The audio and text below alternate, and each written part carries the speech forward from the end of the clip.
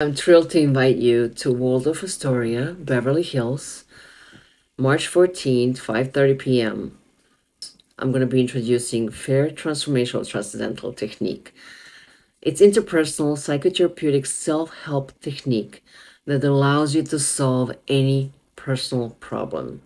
Anything you perceive as a problem. It could be panic attacks, phobias, jealousy, anger, sadness, negative thoughts, fears, anxiety, addictions like alcohol, food, drugs, whatever is bothering you right now, that something that does not allow you to sleep nicely at night, that's something that you can solve with FAIR transformation technique.